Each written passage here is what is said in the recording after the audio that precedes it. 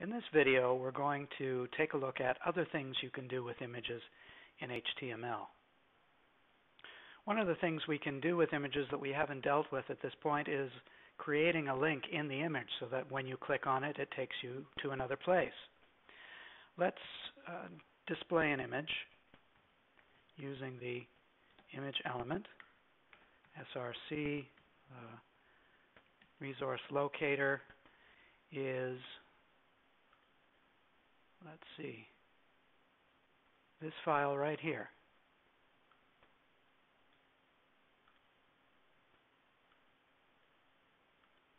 It's called Groucho.jpg.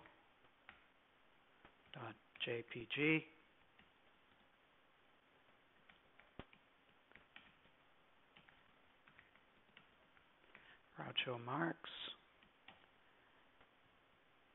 Save and take a look. Okay, here's our picture of Groucho Marx. And what we want to do, currently I can click on this and nothing happens. But what I'm going to do is set up a link so that when I click on this, it will take me to the index page. To do that, we wrap our image in a link. So I set up my hypertext reference equals index.html, and then we end the link. So let's try that. So here's our image. When we move our cursor over it, it turns from an arrow to a pointing finger, and when I click on it, it should take me to the index which says Hello World, and this is the link. Now, let's say I have some text.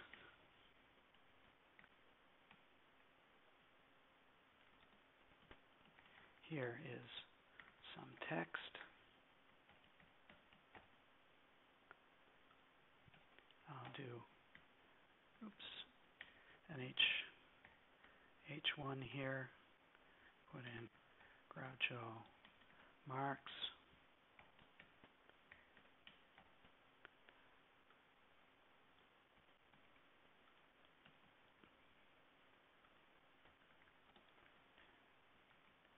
Now, when we view this, it should show us our text and the picture, and it will do it in the same order that the text appears here.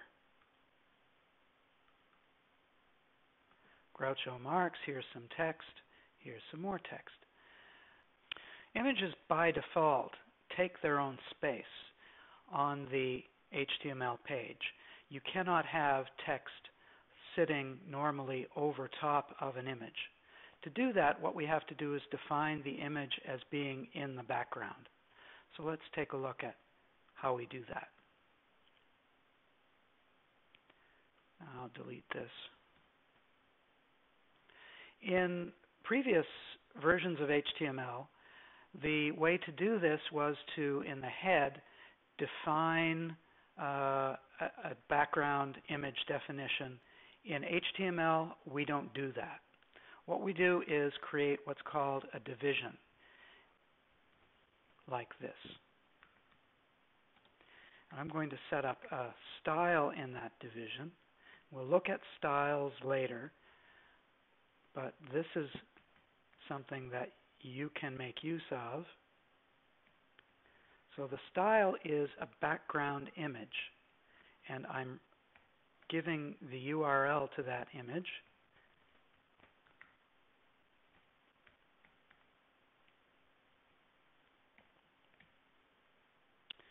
And I'm going to define its width and its height.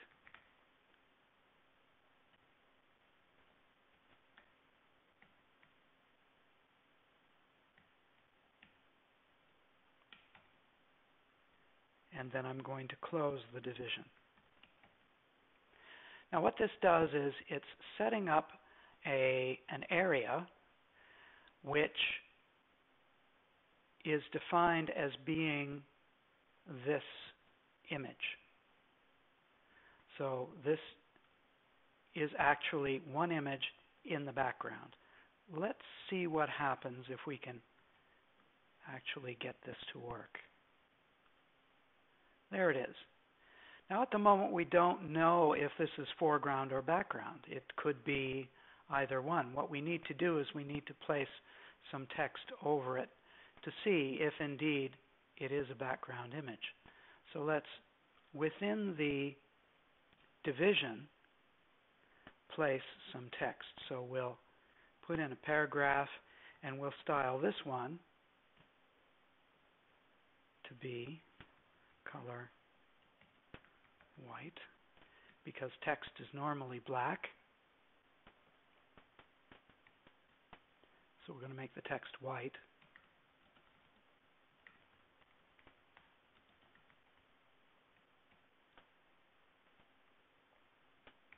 And we'll end the paragraph tag. Let's see if this works. Reload that, and here we are. Here's text over top of a background image. Now, the reason I'm showing you this, although this gets a little bit ahead of us in terms of cascading style sheets and styles, it does show us a kind of a formula that you can use if at this point you want to place images in the background. Finally, we're going to take a look at favicons. Favicons are those little pictures that you see. For example, Dynamic Drive has a D beside it. And if you were to bookmark a page like this, the image would go in beside it. So in order to develop a favicon, I go to Dynamic Drive. So it's tools.dynamicdrive.com/favicon/. And this gives you the opportunity to choose a file, upload it to their generator, create it, and then use it in your website.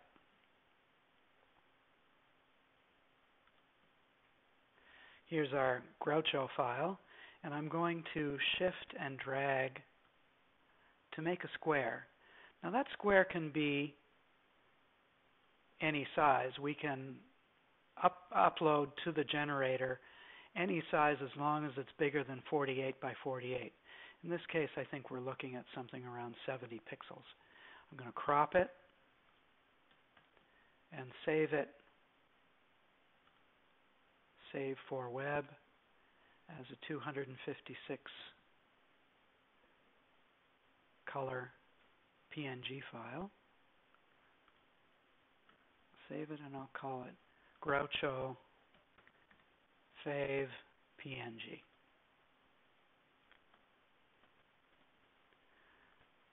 And then here in Favicon Generator, I'll choose Groucho Fav.png.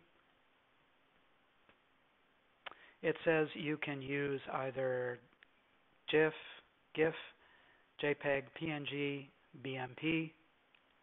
What I've chosen is to merge with a 32 by 32 desktop icon or a 48 by 48. 32 by 32 is the standard size for most browsers.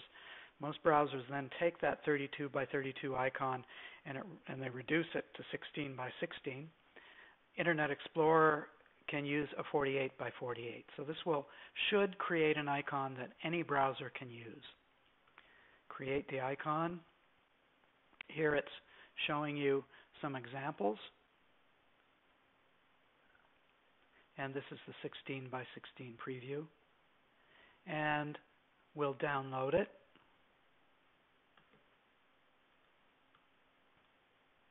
And here it is here. So I'm going to copy it in and I'm going to replace the old one. So here's our new one. It is actually 48 by 48. And it will get reduced automatically by my browser. Now the next thing you have to do is you have to put in a link. And that link would resemble something like this. So if it's in the root, and you can see here's our index and all of our pages, here's our favicon, so it's at the root, then all I have to do is copy this little bit of text and put it in the head of our page.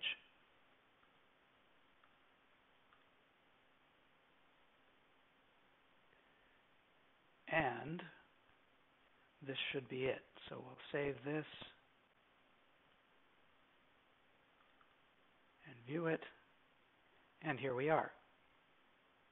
There it is right up there.